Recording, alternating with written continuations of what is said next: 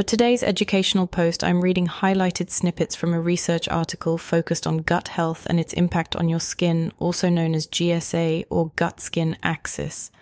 I will be reading complex terminology for those who are interested in knowing the full scope and detail of what this research article provides. And if you would like to read the full research article, please contact me directly to send this to you. Disrupted communication between the microbiome and host has been extensively studied in gastrointestinal diseases.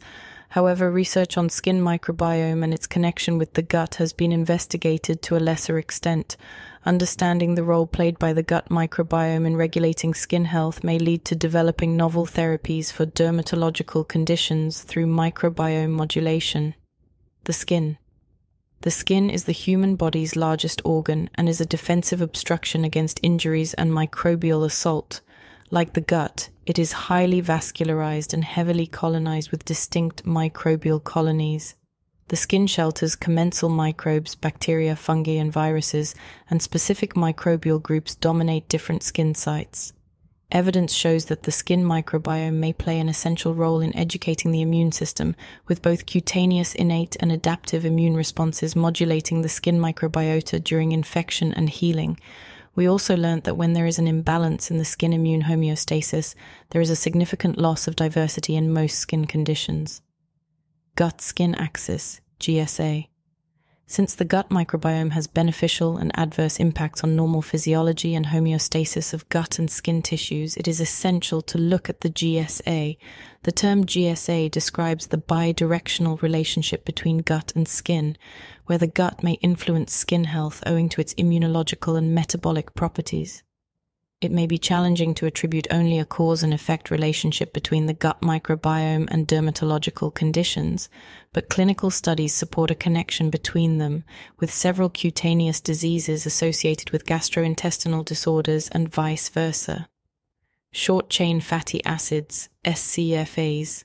Signaling factors in GSA SCFAs are a subset of fatty acids produced from the fermentation of fiber in the gut. Evidence shows they increase the epithelia barrier function and can alleviate skin inflammation. SCFAs, particularly butyrate, suppress immune responses by inhibiting inflammatory cells' proliferation, migration, adhesion, and cytokine production. SCFAs also regulate both the activation and apoptosis of immune cells. They play a vital role in determining the predominance of specific skin microbiome profiles, which can impact the cutaneous immune defense mechanisms. Effect of gut-skin dysbiosis on skin physiology, acne vulgaris. Acne is a chronic inflammatory disease of the pilosebaceous unit, and its pathophysiology includes oversecretion of sebum, abnormal keratinization, and the pro-inflammatory activity of the cutaneous microbiome. Dysbiosis in gut microbiota has been thought to contribute to the inflammatory response seen in acne, with notably increased ratios of bacteroidetes to firmicutes, with overall reduced levels of actinobacteria, bifidobacterium, coprobacillus, lactobacilli species, and proteobacteria. Various metabolic pathways, in addition to the gut microbiome, influence the pathophysiology of acne vulgaris, such as the mTOR pathway, which becomes activated by a high glycemic load. Furthermore, the high glycemic load is the main contributor to higher levels of insulin/insulin-like growth factor, IGF-1, signaling and enabling the expression of specific transcription factors, FOXO1, ultimately leading to acne development. A high-fat diet devoid of fiber also influences the development of acne. This may contribute to alterations in gut motility and microbial profile. The loss of microbial biofilm, particularly bifidobacterium, causes intestinal permeability where endotoxins can travel through and gain systemic access. Inflammation and oxidative stress are a burden that is increased in gut dysbiosis and can be attenuated with dietary changes and oral live cultures. Rhamnosus GG may reduce the severity of ache over the course of 12 weeks. Bifidobacteria and lactobacillus species may improve glycemic load, inflammation, and the release of substance P from the intestinal tract and skin, and attenuate the stress response associated with acne. Topical live cultures may hold a place by lowering skin inflammation and mediating substance P*, atopic dermatitis, AD, also known as eczema. AD is a chronic skin condition that starts in childhood and often persists in adulthood. Its pathophysiology is complex and is believed to be a combination of genetic, environmental, and immunological factors. However, evidence shows that the development of AD starts as early as infancy, and the dominant strain in AD is the Staph aureus strain.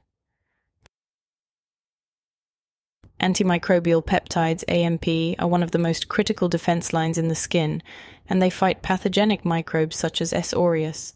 A reduction in AMP expression is associated with the development of AD lesions. Lowered AMP stimulation due to the activity of Th2 cytokines may lead to allergies. A combination of L. salivarius, LS01, and B. lactis, BRO3, showed positive results. Leishmaniasis GG and B. animalis sub ESP lactis, BB12, given to children in their late infancy, had a preventative effect on AD development.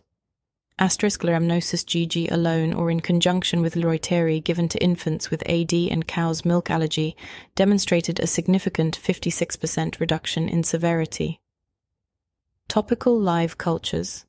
Live cultures, as we know, are live microorganisms, and the viability of live cultures is a prerequisite for certain benefits, such as the release of metabolites at the site of adhesion properties.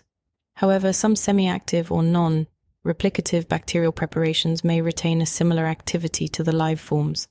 Topically applied Vitriosilla filiformis extract exerts similar biological activity to the live cultures in the gut. These include regulating immunity by optimization of regulatory cell function, protecting against infection and helping the skin barrier function for better recovery and resistance. Used in vivo, the extract improved AD symptoms and severity. Psoriasis.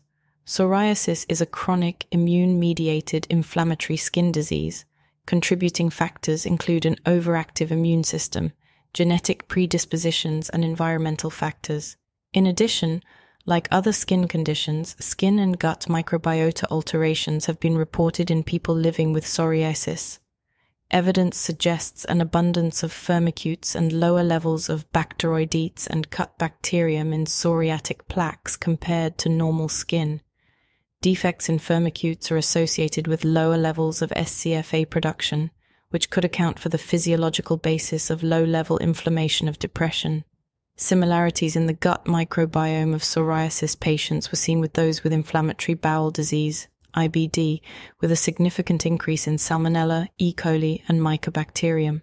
There were also underrepresented amounts of Lactobacilli and Bifidobacterium spp.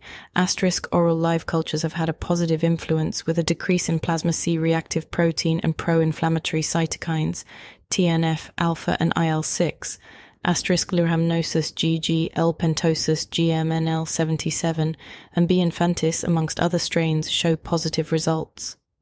L. paracasi CNCM 12116, ST11, improved skin barrier function recovery and decreased signs of reactive skin inflammation. Approaching each dermatological condition will differ based on the individual's clinical history. However, lowering the immune response and modulating the gut microbiome through diet, lifestyle, and oral live cultures can have a significant impact. Modifying the firmicutes bacterioidetes ratio may help improve an impaired gut epithelial barrier. Minimizing small intestinal bacterial overgrowth, SIBO, can help. Fecal transplant procedure has shown positive results in many skin-related disorders. Supporting the GSA should be considered an integral part of the much more extensive network, the gut-brain-skin axis. Topical live cultures could serve as potential adjunctive management of the skin microbiome. Need more health advice? At Freud Wellness, nutritional and lifestyle coaching and support services are offered at the clinic as well as online. And on that note, we are wrapping up today's short educational podcast. Please remember to subscribe to this podcast and leave a 5-star review. This will help support getting these podcasts out there. It encourages more people getting into the know about their health and wellness. Growing this community is a major goal of mine, and I would greatly appreciate your support. I am your host, Freudenberg, a holistic health specialist and educator, empowering your mind, and body through